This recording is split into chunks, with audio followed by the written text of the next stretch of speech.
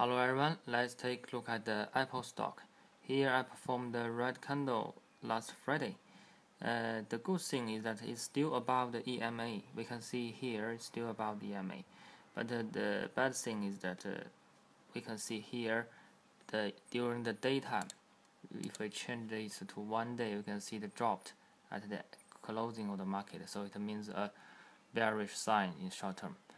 But if we change the chart into the weekly chart, we can see here actually Apple has formed a cup pattern. Why? Because we can see here this is the first cup, and then straight up, and then drop back. But here is another cup. Here we can see this cup, we can see the volume here is very small compared to here.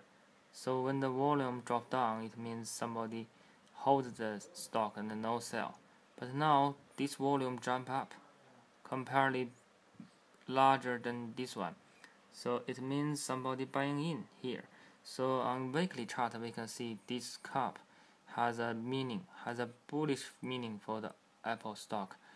But the one thing we should notice is that the doji here has a upper side leg, so this means there's still resistance above.